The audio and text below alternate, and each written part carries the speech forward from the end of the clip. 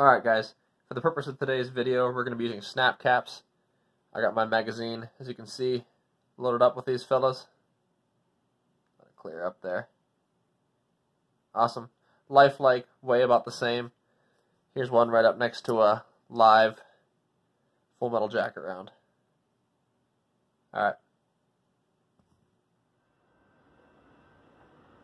Alright guys, Reese Field from Catch Circle here.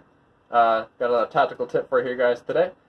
Just kind of want to run you guys through something that I see a lot of with guys at the range when they're worried about being accurate with their handgun, hitting the mark, hitting where they want on the target. Some of the biggest problems and the easiest problems to spot that I see when I'm on the range is guys who will jerk the gun or squeeze the gun or just have too much, they're too tense, or they're anticipating the shot when it comes to the recoil. And that can really throw off your accuracy. That can really throw off how effective you are. So I just want to run you guys through a very simple and safe drill you guys can do in your home that'll really get you to have a clean, crisp trigger pull. So I'm going to show you.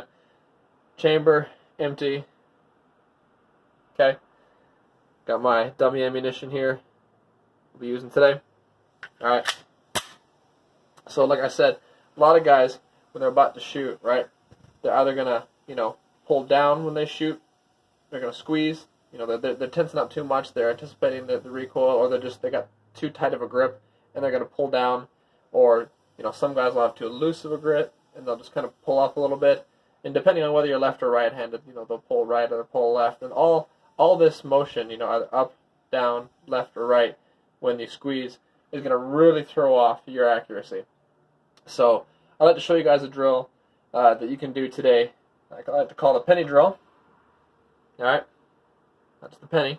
What I'm going to do is I'm going to keep the gun flat and level, put it on the front sight. Alright. What this is going to help me to do is I'm going to want to pull that trigger without the penny falling off. If the penny falls off, that means I've been doing something wrong. So you want to find a still room in your house and get this done. So I got my penny up on the front sight. Alright, I'm going to hold it. I'm just going to squeeze off around, very clean, very crisp, just like that, alright? Rack another one through. Alright. Put it on top again.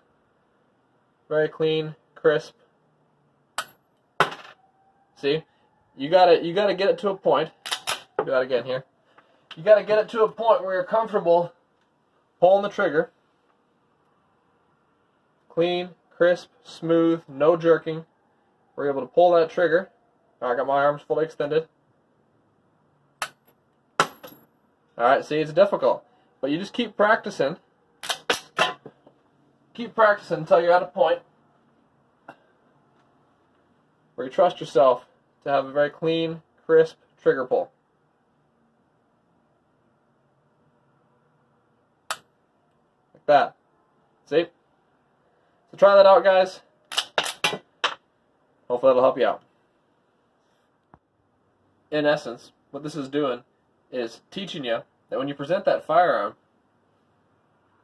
alright, you have confidence.